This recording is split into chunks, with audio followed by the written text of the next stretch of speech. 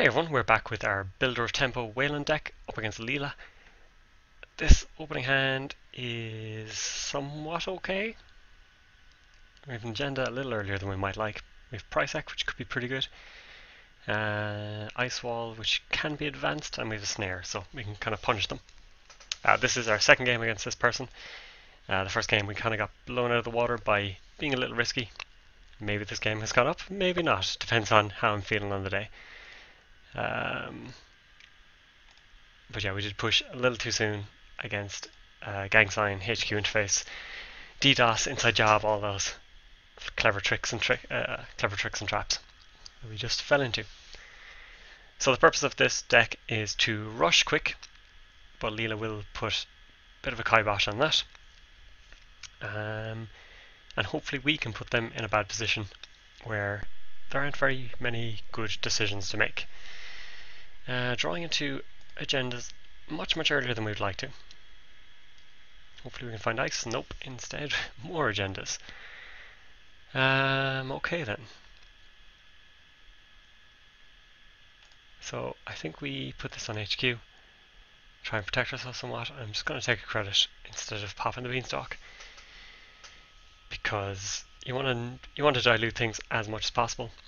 I mean, 3 agendas in hand is not great odds, but you never know. We might be able to steer clear. Okay, beanstalk.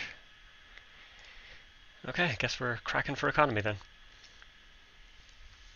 And they have a Gordian down, so that's not going to get through our ice walls at least, but we do have quandaries and things like that. Suddenly they're coming out all the breakers. A very different approach that they're taking this time. Same as ourselves, I suppose. So Shadow. Of course, this deck doesn't run a Jackson, so we're kind of just banking on being able to draw into some piece of ice that we can just get things set up and get moving. The logos, of course, means that if we try and score something good, let's put that in the remote. It is expensive for Mongoose. Let's draw. We can try and put a snare behind here. Changeling's good as well.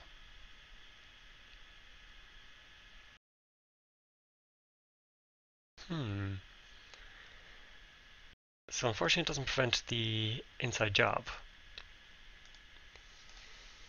because we can't currently use the archer.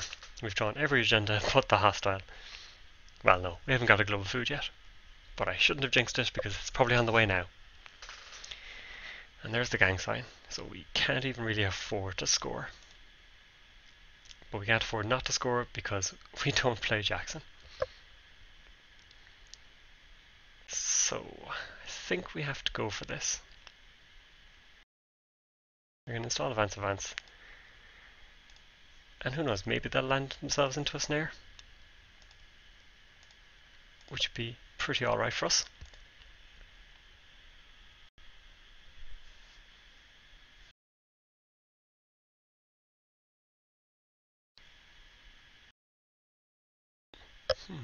Lawyer up, interesting. And just Katie. Okay, so we can score out here. We're just going to go for 4, I think.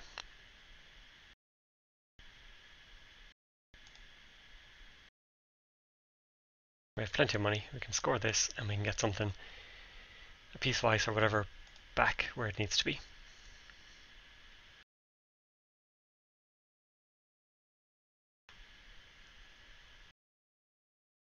Oh, they have Junebug. Okay, well that might keep them honest as well.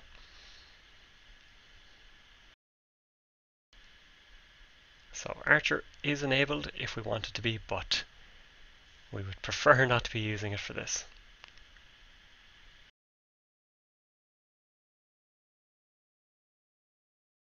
And just the ice wall. So Wendigo in this deck is usually pretty good, but against Leela it causes problems unless you get the ice behind it rezzed. because otherwise you could suddenly find it on the inside, and then it's pretty much no good to you. There's the new Angel City Hall. So can they get in here? They need to get their barrier breaker down. Maybe worth just trying to go for the push here. Stall advance. Advance. Now remember they did DDoS us the last time. So it may be worth not pushing so fast this time.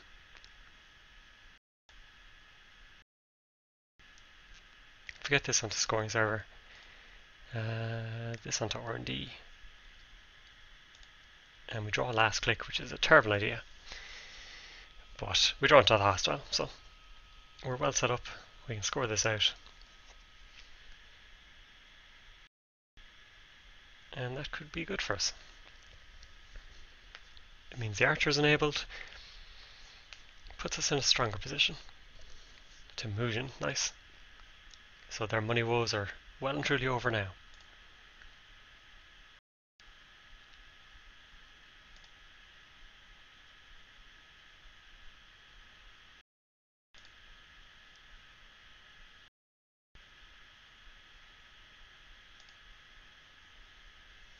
And we draw into the Z-source slightly too late.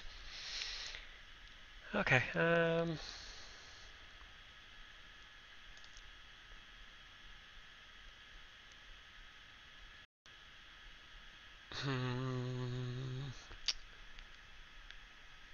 let's go for the score.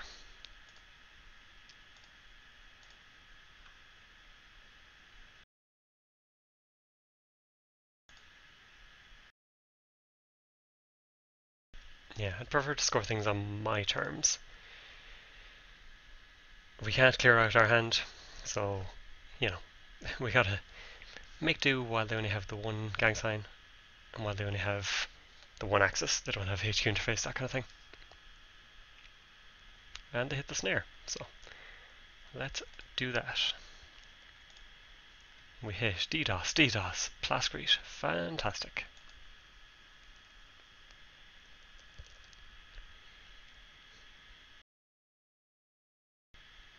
And now with the bounce, we're back to 5 cards in hand, so no choice over what we need.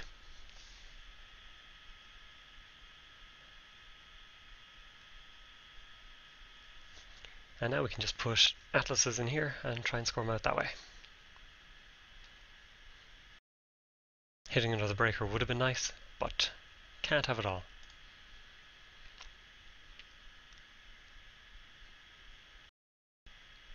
And with a Plascrete in the bin, they have to be a little more careful. HQ interface. Okay. Another snare.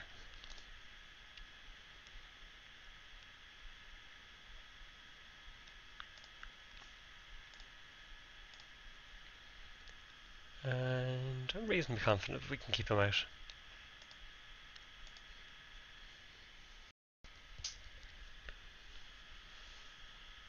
Interesting. So now we have 3 scorches. We just have to be able to land the tag.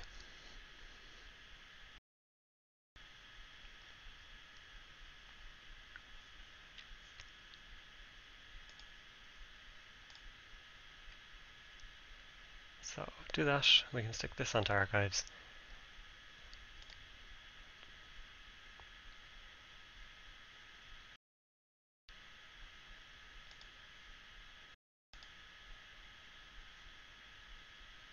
And let's advance this once. Let's get rid of, I suppose we'll get rid of Wendigo. And do we get rid of Scorch? How do we tag them?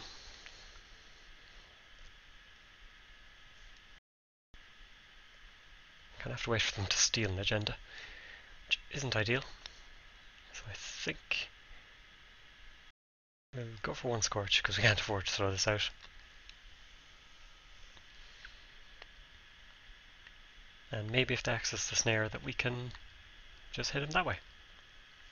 Okay, they're just going to start fisking us over and over again.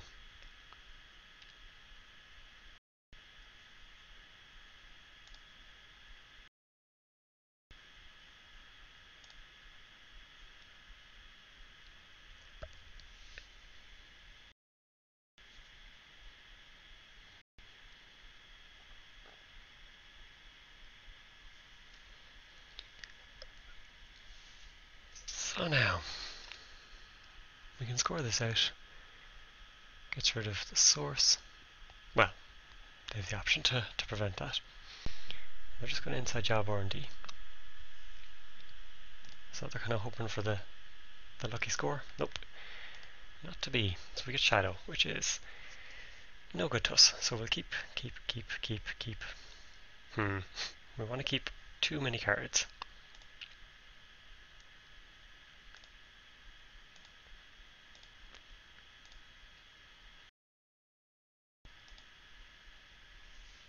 Now the funny thing about the source is it's actually given us the Atlas token because we had to.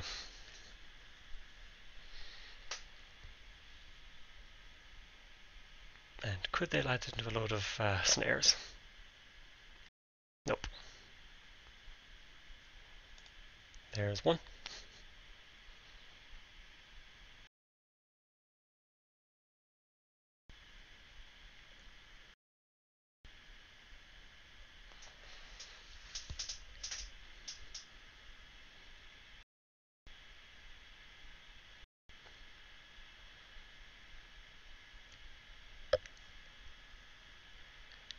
Bounces the price hack. Okay.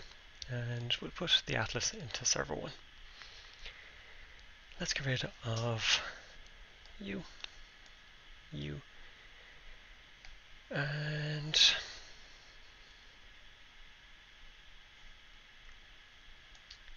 you.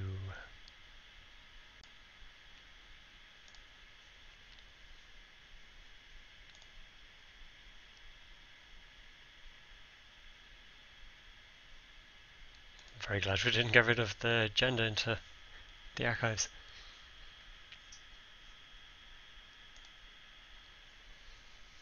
Okay, and we will close it out.